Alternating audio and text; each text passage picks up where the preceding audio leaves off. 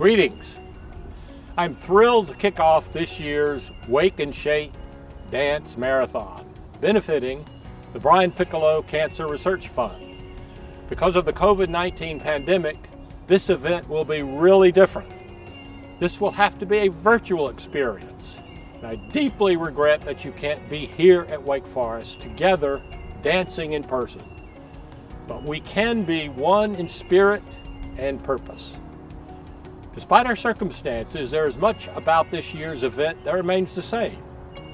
In the spirit of Pro Humanitate, you have united together for a common goal that is bigger than yourselves.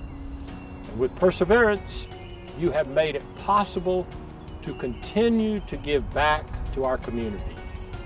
Thank you for carrying on a rich and meaningful Wake Forest tradition, even from afar.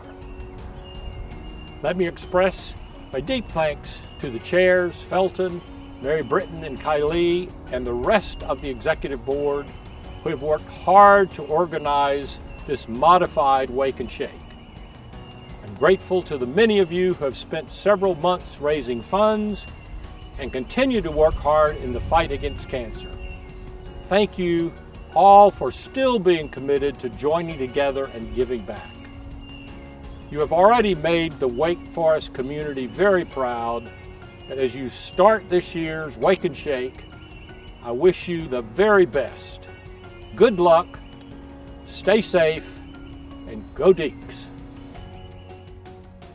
Hi everyone, and welcome to Wake and Shake 2020. We hope you all are doing well and staying healthy. While we wish we could be dancing together, we're so excited to have you follow along for the first ever virtual Wake and Shake. Make sure to follow our Instagram and Facebook pages to catch all of the speakers, activities, and challenges throughout the day.